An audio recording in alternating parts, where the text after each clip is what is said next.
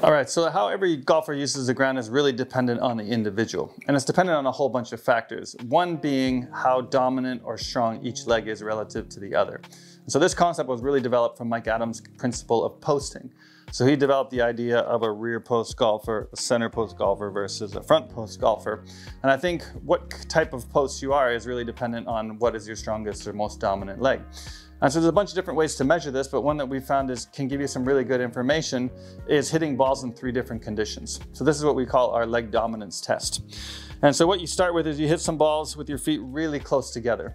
And putting your feet really close together basically takes both your feet and make them 1 foot. And you hit a shot here. And you measure a couple of things: club head speed, ball speed, smash factor. So one thing I want to know is how much speed you can create, and then how efficiently you can make contact with the ball. Because if I'm not very stable with my feet together and I can't make solid contact, that might be an indication that that is not my dominant leg or my dominant condition. And then from there, you're going to hit some shots with 1 foot back. So you can start with left or right foot back. And when you get into this position, I want you to try to maintain your stance width. So you see my feet are this far apart. So you just drop the foot straight back so it's still as far apart from the other foot as it was. And then we tap the toe of the foot that we're not standing on, so we're entirely on 1 foot. And we swing the club, again, looking at club head speed and smash factor or ball speed. And then the opposite as well. We're going to drop the left foot back so we're standing only on our right foot, and try to produce as much speed as we can from there. Really important that you cue the golfer to hit it or to swing as fast as possible or as normal speed as possible. You don't want them to try to smooth it, to try to make better contact or whatever. It's a kind of all-out effort to try to create as much speed as they can in each 3 of those conditions. So let's give it a try. So I'm gonna start with the centered condition, where I'm gonna put my feet about 1 golf ball width apart. So I always tell people you can fit 1 golf ball between your feet. That's about as wide as your feet should be. And so we'll set up to it with the ball being measured by the launch monitor with our feet really close together. You can put the ball position wherever you want. So wherever the golfer feels is appropriate for ball position, just put it there and then try to make a full speed swing. Okay. And then you will have them pick another condition. And so here I'm going to start with my feet the same distance apart and then get on a single foot here. We rework the ball position just a little bit.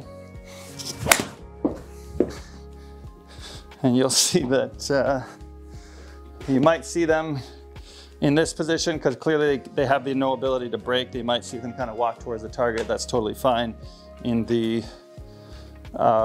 right leg dominant condition.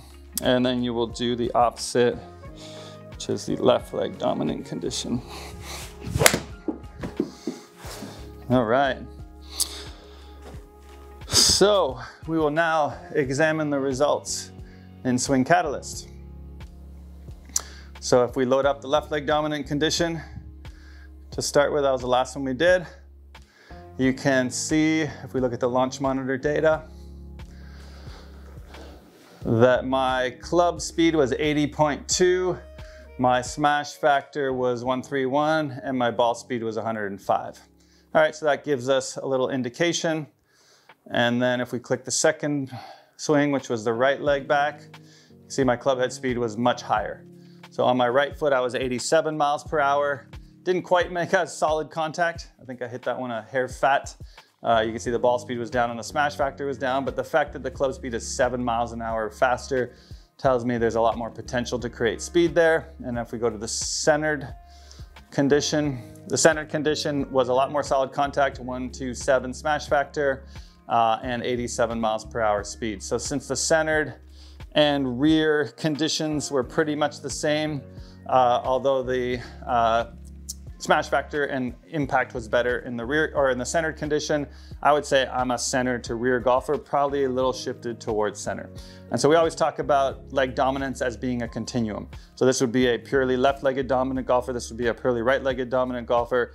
And so if I said I'm kind of in between centered and right, but maybe shifted a little bit towards. So I wouldn't be way over here towards right leg dominant, but a little right of center. And so now I need to guide or dial in my pressure shifts and my ground reaction forces to match what I've just tested to be there.